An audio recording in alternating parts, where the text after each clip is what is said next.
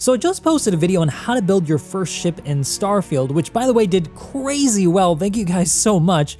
And a lot of you asked how I built the ship in the thumbnail and that I stuck at the end. I mean, a lot of you guys did. So I figured I'd be a man of the people and deliver what you're asking for. I'm gonna give you guys a tour of the ship and then I'm gonna show you exactly what I did to build it. But this is really gonna be more of a show and tell with a little bit of a guide, so if you're looking for the full ship guide, you're gonna have to watch the video I talked about at the beginning of the video. Because for some of this, I'm going to assume that you just know what I'm talking about. And just like last time, if you guys think I lived up to your expectations and delivered what you wanted, let me know by hitting that like and subscribe button so you guys know the next time I post a video on Starfield.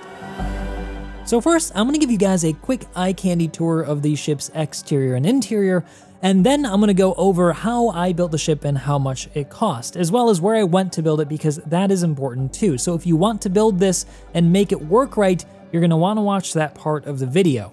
Now, this ship is actually the longest ship you can build in Starfield at the moment. It's 80 meters long. You can build it a lot taller and wider, but I think that the proportions of the ship look really good as it is right now. I tried to balance the utility with the looks simultaneously. Now, some of it's not optimized, but I didn't want to make a giant box or phallic-shaped ship like a lot of people end up doing, which I've noticed tends to happen a lot in a lot of these games where you can build ships. But if you want to fly around in a giant then I'm not going to stop you. I mean, all power to you. If you want to kill people looking that way, go ahead. Now for the armament, I'm using 4 turret-based neutron cannons, which are incredible. They're actually automated and will shoot at targets when they're near and hostile. They work a bit different than the other weapons you have in the game. And then I also slapped on some rocket launchers. There's 4 in total, including one right in the nose in a really cool location, which I thought was cool. Reminded me of the Battlestar Pegasus from Battlestar Galactica a bit. And then to finish off my 3 set of weapons, I equipped it with some EM non-lethal weapons in case I want to board something. So the armament is pretty flexible here. It's not a pure killer, it's got kind of a mix of different weapons. And I wanted to give the ship a really big ship feel, so I selected a cool set of rounded thrusters, which I really liked, which are also one of the best in the game, and the DS-30 bridge to give it a really big feeling. And the interior of this thing is awesome, but I'll show you more of that when we go inside.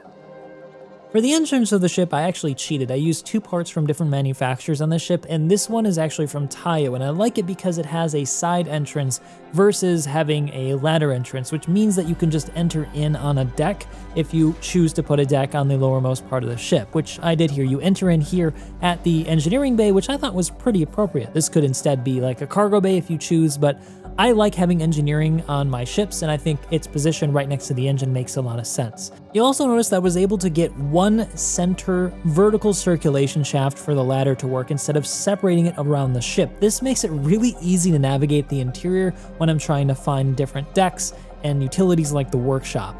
Alright, so then if we head up the ladder, the next deck is what I call the habitation deck, and you enter in through what is called a companionway. It's a single-size module, and this is how I was able to kind of make the navigation work the way I wanted. I'll show you this in the construction part of the video to see how I did it, but I think it works really, really well because I get an airlock here right in front of this habitation section, which could be closed off in case of a decompression. That's not a thing in the game, but I mean, I'm just kind of thinking about like if it were designed as a ship in real life. I kind of like doing that as part of designing ships in video games. Anyway, you enter in on what is the living area basically, and off to the sides are the workshops. I'm using the 2x3 living hab here, which is only available in a location I'm going to tell you at the end of the video. And it's really cool because it adds a whole lot of space to connect other modules in your ship. It's great for circulation, and it has some storage in it as well. It's not really giving you too much utility beyond that, but I like the way it looks. Off to the left is the infirmary. Infirmaries actually do have a purpose. They allow you to make pharmaceuticals to heal yourself from serious injuries such as broken limbs or infections. And you also have a research lab in here as well for researching other stuff as you progress through the game. On the other side is the lab, which does essentially the same thing as the infirmary, but it looks different. And so I just wanted to add another hab here that looked like it was a different space, and I think it turned out really well. I really love the interior of Deimos stuff. And then towards the end of the lab is where the workshop is. This is where you can work on your suit, your weapons, as well as manufacture more complex parts on the go. This is great for having on an exploration ship. And then on the other side of the lab, and this isn't really intentional, this is one of the parts that I was struggling with for circulation, I would have rather had this connection happen through the living quarters. Unfortunately, went through the lab. You enter in on the mess hall, and any big ship needs a good mess hall, and off of this mess hall, you find the living quarters for the regular crew. The captain's quarters is up a few decks. Again, the arrangement of the doors is annoying with these ones because it enters in off the kitchen and a kind of meeting area, but I mean, it works. So you see that I was trying to make the decks make sense and their organization make a lot of sense, as if it were a ship built in this world with a real person thinking behind the organization of spaces. Thinking like an architect, because that's what I am. Going up another deck, this is what I like to call the command and control deck. This isn't the bridge yet, but this is the area where you plan out things, or I might imagine it could be like a place where you could control the ship in the event that the bridge was destroyed. This control center actually adds more crew positions, giving this ship a total crew position count of 9, although you do need to have the leadership perk on your skill tree in order to actually have 9 crew. I'm limited currently to around 5. This ship can actually hold a ton of people, so that's great for getting to the late game. This deck also has the armory where you can store your weapons. I think this is a great location for it. You might need to go here before you go on mission, after you plan out the mission, and then towards the back of this deck is the computer room, and any good big ship needs a computer room for, you know, basic computations and planning trajectories of missiles. I don't know, you can make it up. It's cool, like it's a cool science fiction ship, it needs a computer room, which again adds another crew position, so there's utility to it beyond it just looking cool. My favorites are definitely the computer room, because I like this acrylic glass, it looks really cool, it makes it look special, and this planning table in the center of the control room. But now I'm sure you guys are itching to see the bridge, so let's head up to the last deck, which is the bridge deck. This has access to the captain's quarters, ready room, as well as the bridge itself. Now, technically, the ladder enters into the captain's quarters, which isn't Deimos, it's actually Hope Tech, and I really like the darker look of Hope Tech to have this room be a little bit more subdued, and the captain's quarters for this particular style is also really neat. I like the enclosed bed area. This also has a really cool meeting area in the back, which just made a lot of sense. It's like that ready room from the Enterprise D or from the new Enterprise. Like every Star Trek ship has to have a ready room, and I wanted my ship to have a ready room. This is where you'll have Technobabble talking about how the grav drive is down and we need to go find beryllium spheres. All right, that's from a different movie. If you know what I'm talking about, let me know. I love that movie. And then obviously after that, it's connected to the bridge through yet another big sliding door that seals it off in case of a breach. And this bridge, the DS-30, is probably my favorite in the game. Off to the left and right of the bridge are these little seating areas that have access to the captain's safe as well as the cargo, but it also has jump seats and some windows that allow you to look out onto the aft part of the ship, which allows you to actually visually inspect things like your weapons, your engines, or like the hull's condition. So it makes a lot of sense in that that's how bridges are actually designed in real life, so that you can inspect the surroundings of the ship and the ship itself.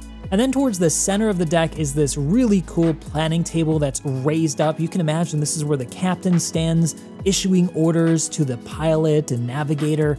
But really the best view is towards the front where the navigator and pilot sit, because this is amazing. Like the canopy here looks great. The little raised sections on the side that give you a better view of above and below you are amazing.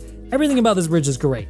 But it's really expensive, it's around 40K, and you're gonna need a higher pilot certification to actually use it. So keep that in mind if you're planning on building this ship. All right, now let's talk about how you can build it. You're gonna have to go to the Deimos shipyards. It's a moon of Mars in the Sol system. When you go there, there's a space station in orbit of said little moonlet, and that is the Deimos shipyards place where they're gonna sell you all the parts that I used to make the ship, except for the Tayo and Hope Tech stuff that I bought somewhere else. You're gonna want around, I'd say 400K to make this ship, because I spent probably close to that making it, but you can get away with less, but you're gonna have a pretty big downside if you do that. Now, many of you guys said in my last video that you can just build an outpost landing pad to build with every part in the game. That's not necessarily true. You actually don't get all the specialist parts or the really big ones that you want to use for this particular ship, so you still have to go to the Deimos shipyards, but you can use this pad to kind of tweak out some of the smaller pieces to make it your own and to add mix and matched kind of stuff from different manufacturers.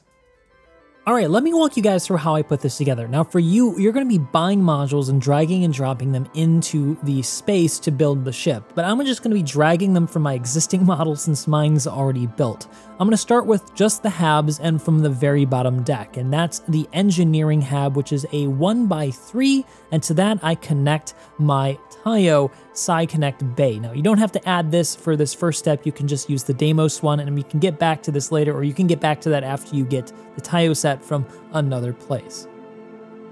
Next, you're going to connect a companionway directly above the back of that engineering bay, just above where you enter from the Tayo landing bay. This is going to help with the circulation of the ship. And then you're going to connect the living quarters, which are 2x2 sets, and a science lab just to the left of that.